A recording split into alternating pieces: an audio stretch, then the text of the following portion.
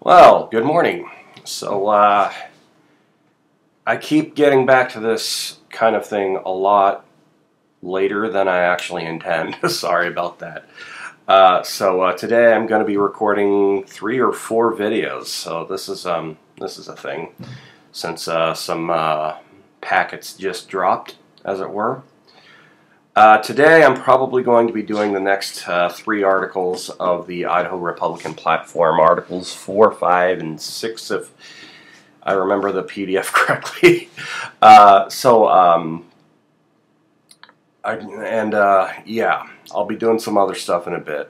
I'm back in the uniform, and let's see if I can... Okay, there we are. Well, let's get started with this one. I guess I should address first why agriculture is even in the platform, because of Idaho.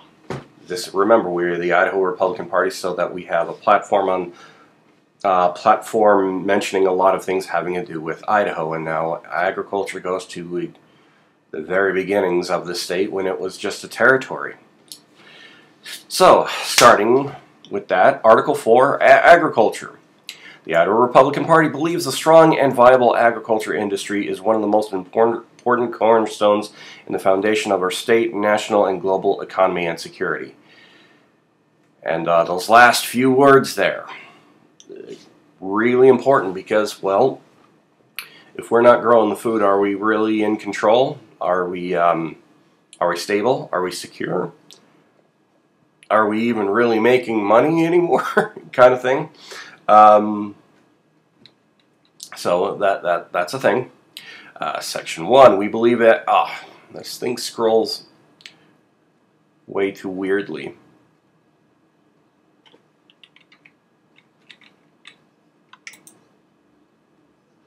We believe that agriculture education and awareness is vital to creating and maintaining a strong and vital agriculture industry. Well, that one's kind of a no-brainer.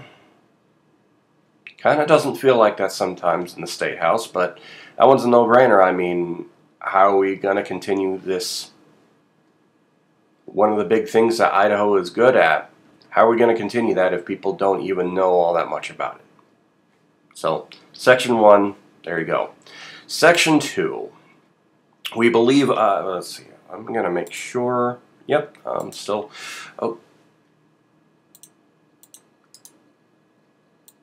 dead air here. Okay, we believe Idaho's farmers and ranchers should be able to compete freely and trade fairly in foreign markets. We recognize the primary function of government in agriculture should be service, research, and the promotion of markets. We oppose the use of an embargo I'm going to start that one again. We oppose the use of an embargo of agriculture products as an instrument of foreign policy. And that one just goes back to, what's the proper role of government? Well, beaten to death that horse as far as the Republican view on exactly that.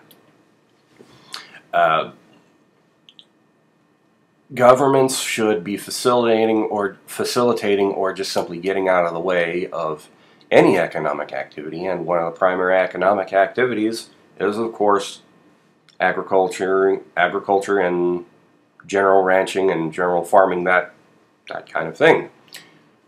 So this is actually pretty bland Republican. This isn't even anything scraping past extremist. This is almost centrist, at least what those terms actually mean. So, going right down here to Section 3, we recognize that water is vital to Idaho agriculture and other industries. We believe modification of Idaho's historic water laws must be considered with extreme caution. Federal government shall not infringe upon state jurisdiction over Idaho water. That's touching on a lot of things, but I don't know exactly how aware of historical context the viewer is. here. But wars have started over water rights. No, like I don't mean like big fights or anything. No, I mean literal wars. So this kind of thing can naturally be a contentious thing. I mean, it's how not only how people survive, but how industries survive, and not just agriculture, but you know, water also has a lot to do with other industries as well. So, of course, now the way that water rights are supposed to work, especially how the framers of the Constitution thought it, was, well, the federal government is not necessarily supposed to have much to do with the actual water rights and those kinds of matters. And as we expanded out west, well, that was supposed to be it as well, but you know, of course, we have this concept called federal land, and how a lot of the rules were bent with some of the forming some of the states out here, and just a lot of not so good history on that front. And not only that, but the 10th Amendment is a thing that actually exists. And while that doesn't speak specifically to the last sentence there, it does give the idea that, hey, the federal government shouldn't necessarily be by default the one in control. The states should be the ones in control. So there we go with that. Now, Section 4. Pretty simple. We endorse the preservation and strengthening of the family farm unit as the foundation of agriculture and one of the basic strengths of this nation. Now, as a guy living in Boise, Idaho, I wouldn't necessarily have a whole lot to actually say about that. However, especially through my mother's side of the family, I am in fact related to a lot of farmers and ranchers and so forth, and I do hear about this kind of thing from time to time. And not only that, but my dad's side of the family is very much partial to a lot of southern Idaho. I'm related to like half of the population of southern Idaho, especially if you were here before the 90s. So you know, I'm related one way or another, so I actually do have some idea as far as a lot of the policies. And the thing is that having corporate farms is a completely legit and fine thing to do. However, we should not be edging out the I don't think they actually refer to it as subsistence farming anymore, but just simply farms that are owned by like actual families, and that's the whole mode of operation for what they do. So we shouldn't be barring economic activities such as like the corporate farmer, the dairy, things like that, but we should be putting priority on the family farm kind of thing, at least if we are to survive as a state as we know it. So moving right down to water, because I literally just mentioned it. Article 5, water. The Idaho Republican Party recognizes the critical importance of water to this state. We will aggressively defend Idaho's right to appropriate and manage water within its own borders without interference from the federal government. That sounds like a statement of war, but because, again, fighting over water is literally how wars start. I mean, that's been the way since before humans were human, allegedly. But really, it's not so much of as a threat, but more of a warning, like, hey, we should be the ones that are handling the water issues in this state. You know, Idahoans should absolutely be managing Idahoan affairs, and one of those big affairs is, of course, water. Section 1, we support the continued federal and state legislation to prevent inter-basin transfer of Idaho's water to other areas. It's our water. It's ours. We should be doing with it as we wish. Within reason, it should be serving Idaho. Section 2. We encourage policies that will... Section 2. We encourage policies that will more fully use and develop our water while supporting the Idaho state law of prior appropriation based on the principle of first in time is first in right for the benefit of all Idahoans. Well, yeah, if you got the water right first, you should absolutely have right of first refusal. You know, someone coming along later and taking and using your water, well, that's literally taking away of your right, your stuff, your property, and your livelihood. So that might sound a little bit aggressive, but you know what? If you leave people alone, generally they leave you alone. And that is a... I can understand how somebody might view that as extreme, but it really isn't. See, section 3 here, as soon as this thing will scroll correctly. We believe that safeguards exist to protect Idaho's scenic and recreational rivers without creating more restrictions or regulations on Idaho's river system. I don't see why this is really unreasonable, but you know what? Have a go at the comments if you think otherwise. I mean, let's have that discussion. But this right here, that is the Republican standard. Section 4, we call upon the federal government to cease and desist from calling on further water for flow augmentation for fish conservation until the benefit of this use has been proven by unequivocal, thorough scientific research. Further, Idaho waters can only be approved for out-of-state use by legislative action by the state of Idaho from willing sellers through established rental pools. So, yeah. It should be according to our rules, according to our consent, through people who actually own the water rights. Any idea to the contrary is an inherently un-Republican and un-Idahoan, quite frankly un-American idea.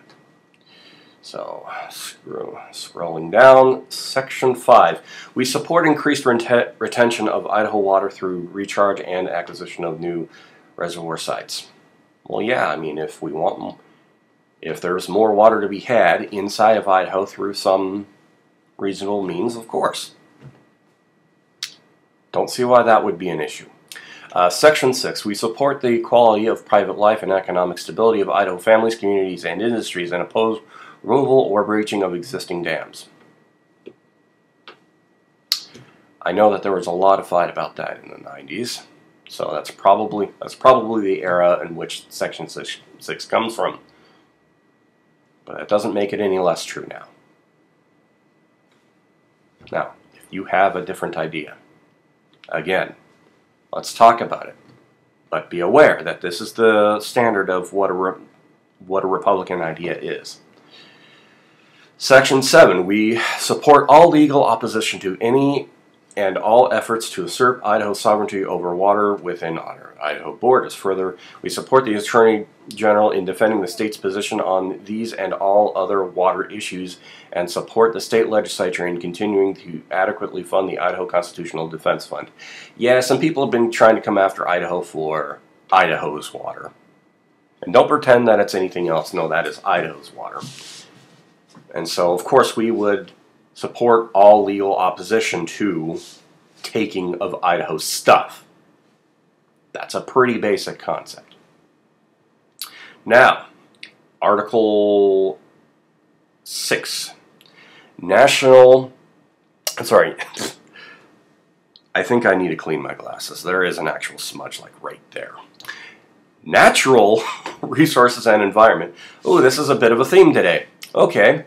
The Idaho Republican Party recognizes that the beautiful and fruitful land that we have been been given by God, our Creator, must be properly cared for to ensure that its rich blessings will continue to be enjoyed for generations to come. And this sounds a lot different from what the character of a Republican is. But you know what? If you've got a bit of ground, and you're not just for outright exploitation of it, but rather for your uses, you probably want to be keeping up the land. You know, it's not that you're just simply taking everything out of it, but rather you want to keep it going because you want it to stay nice, for lack of better words, for a while. Because, you know, you're not always going to be around. You're around, but your kids are, and their kids, and so forth. And not only that, but, you know, you have a lot of people you're friendly with. You want it to be around for too. So, of course. Section, this thing does not scroll consistently, and so, yeah, anyway. Section 1, we believe it is ultimately the individual's responsibility to act as stewards of their environment. Not the environment, their environment. Big difference. The quality of our natural environment should be protected and enhanced while allowing reasonable, orderly growth with emphasis on multiple uses, local control, and minimal government regulation. I don't see anything that would really deviate from any truly Republican ideas there. Moving on. We believe the administration of federal environmental policy must be modified. These policies must give equal consideration to potential human suffering caused by the restriction or elimination of basic human needs such as jobs, energy, and overall quality.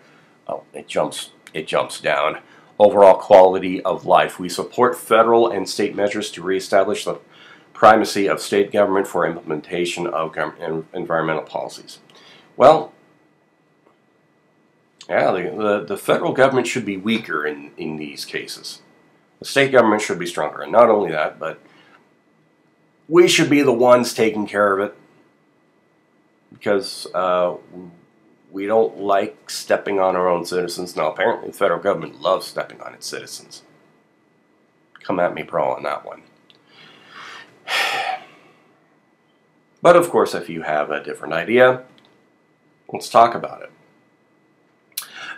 We discourage international regulations on industry which attempt to halt production of certain industrial byproducts. Instead, we encourage citizens to adopt the buying habits that promote a clean earth.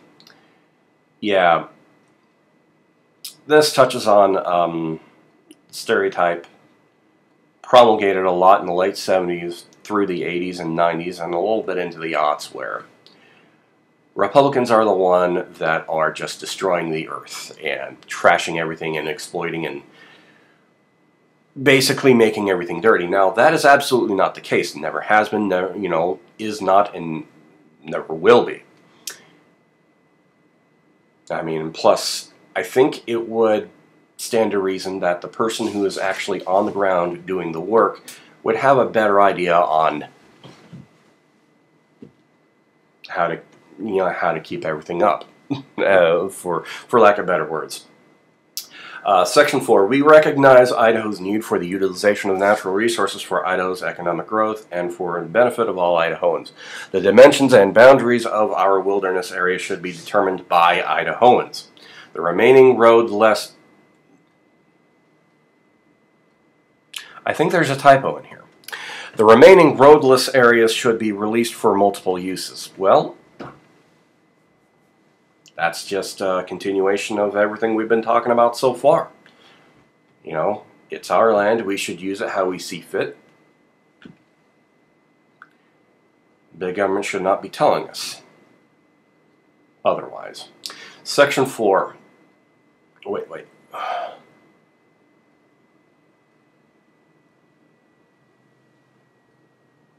I skipped. I started. See, the problem here is that this mouse I have right now, it's not scrolling consistently.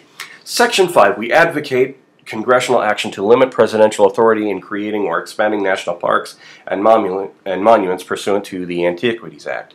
Well, this gets on an issue that's been happening in recent decades where especially the last, well, at least 2 of the last 3 presidents, you know, I think you know which ones, where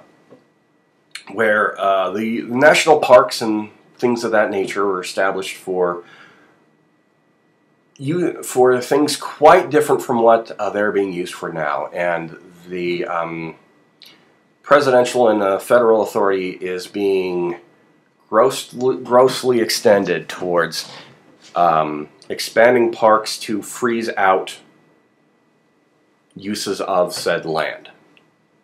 Now, as a Republican, you would absolutely be against this for a whole host of reasons, which is touched on right there. Congress should absolutely be looking to restrict the presidential and, quite frankly, federal authority over such things. Section 6, we support the concept of forest health because it promotes long-term land use and other livestock. And, you know, I'm going to start that one again. Section 6, we support the concept of forest health because it promotes long-term land use, including livestock grazing, timber, wildlife, improved air quality, recreation, mining, and all other beneficial forest uses for the people of Idaho. What they're getting at there is that a lot of times the management of forests, especially the ones here in Idaho, not going well, and they've been mismanaged to the point where the fire seasons, as they're referred to, they keep getting worse and worse over the year, and some like to blame this on global warming or climate change or whatever the in vogue term is, but the evidence, especially with the literal evidence on the ground, more points towards just simple mismanagement of it. And the thing is that nature, by and large, mostly takes care of itself. Well, we've been operating under a different idea for so long that nature is reacting in quite an adverse way, and that includes really bad fire seasons that extend into there. So the thing is that fire seasons not only are getting worse, but they're getting longer. They're extending like way into the fall now, and that's kind of a problem for a lot of college students and whatnot. Where, you know, after they did this firefighting job, you know, they want to come back to school. Well, can't if firefighting season is going on, we still have such and such ridge fire still going on, or what have you. You know, it's anyway, kind of got off on a tangent there. Last one, I forgot where I started. So it's 4, 5. Okay, yeah. So this is where I'm going to stop for now. The Section 7. We encourage the state of Idaho to seek authority to oversee the utilization of national resources on federal lands within the state. Well, yeah, it's our stuff. We should be in charge of it. Now, see, how long have I been? I've been recording for a healthy amount of time. All right. Well, I'll transition back here for a moment. So, this is still just mostly really bland Republican stuff. This isn't even any of the far right or, you know, extreme, you know, far extreme conservative kind of thing. No, it's not any of that at all. I mean, you saw the words on the page just the same as I do. This is actually it's somewhat milquetoasted, some of this, except for that one part where anyway. Yeah, so I'll be doing at least 2 more articles in a platform video sometime soon. I'm hoping that it doesn't take 12 days to get back to this again, because I want to have the platform done by the time I go to Chalice. And as far as the other videos I'm doing today, well, I will talk about them when I get to them. I'm going to stop recording now, and you all have a good day.